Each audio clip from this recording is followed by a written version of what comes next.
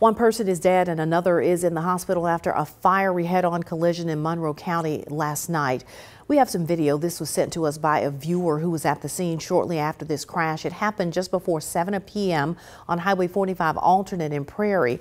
Monroe County Coroner Alan Gurley says Monroe 911 got a call just before this crash about a vehicle going north in the southbound lane. One of those vehicles burst into flames, as you can see here. 41-year-old Ramel Starks of Vardaman had to be removed by the jaws of life. He died from multiple trauma. The driver of the other vehicle was airlifted to North Mississippi Medical Center in Tupelo. The Mississippi Highway Patrol is investigating the crash.